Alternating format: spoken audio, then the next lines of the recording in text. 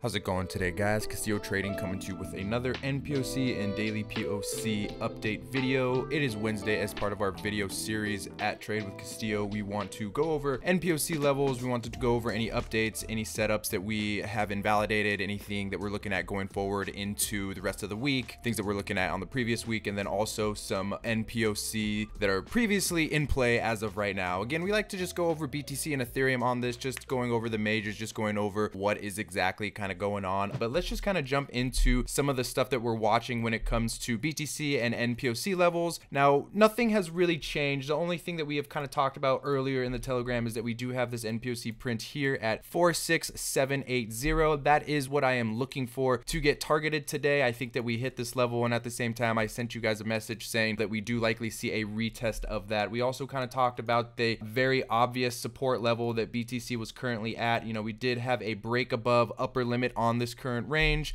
and then we currently did a great retest of that yesterday and this morning as well. We are seeing a little bit of a bounce across the board just as we anticipate that approval of the ETF heading into later today. It should be around 4 p.m. Eastern Standard Time, which is around 1 p.m. Pacific Standard Time. You know, please, if you guys need to know the times, universal, whatever you're on, just Google it. I got a lot of questions, and it's just like, just use simple Google to figure out what time 4 p.m. Eastern Standard Time is for you. But going over the setups, you know, we still are going to create our setups. We're still just going to go over the normal trading style and the normal trading techniques that we do. For BTC, there's not really much else other than this new print up here. And really, there's not much to really do based off that. You know, as far as longing goes, we'll have to wait for where the print is today. Normally, if it prints right around here, that'll be about 41,212, which then we can maybe look for a retest of that before higher, but that has not happened yet, so we're not really planning for it. All that we are looking for is a retest of 46780, which was yesterday's nPOC print, giving us that short-term directional bias of up, guys. That's what I talk about. When these prints happen on the daily, you know, it gives us that short-term directional bias. Does it always get hit the next day? No, sometimes it could take a few days, but again, it's just giving us that bias that we need to be a short-term time frame trader. It does really help out a lot too when you are trading altcoins. You know, if you know that the short-term directional bias of Bitcoin is up, which it has been today, then you can look to be longing some altcoins, which again, we were doing this morning. We longed GMX base off of Castillo AI Trading. It already hit take profit 1. We locked in profits. I'm going to be looking to hit take profit 2, locking in some more, and then moving that stop loss to entry, and then seeing if we can kind of capitalize on the higher targets going forward. But heading into Ethereum as well, we do have a little bit of a decent situation on Ethereum that can offer a really good dip buy. We did get a print at 2,268 on Ethereum. Now, do we get a retest of that? I'm not sure. I would love a retest of it to kind of add to my longs, but also I am positioned well enough to go higher and retest this 2690 area. So going to just go over this again pretty quickly, not going to harp too much on these setups just because I think a lot does have to do with the ETF approval. But again, just kind of trying to organize some of this. We do have some support based on this lower limit here. We've kind of talked about this blue box. You know, if we do drop to that, that is going to be a support level, and we're going to be looking to long that area. But again, I think we are kind of just getting into that area, especially on Ethereum, where ETH is still undervalued. We've talked about the high term time frames, the percentages that Bitcoin has ran, the percentages that Ethereum has ran, and I still think that it just has a lot of room to run. That is why the main focus has been Ethereum, has been altcoins for me going into 2024. But this is really the next long entry for us if you don't have any longs. And again, this is just based off of nPOC levels purely. You can kind of go to the low term time frames and find some entries. Yesterday, when the fake news hit or whatever, there was a lot of emotional trading going on. You know, even for myself with LDO, with Ethereum, you know, I ended up closing everything out, made some okay profits after taking some losses and then jumping back in and regaining some of those losses. It was just kind of a crazy day. But today, you know, after realizing everything that was going on and after, you know, kind of closing out my Ethereum longs, I came to the conclusion that there was really no point. That was emotional trading. Ended up jumping back into Ethereum long this morning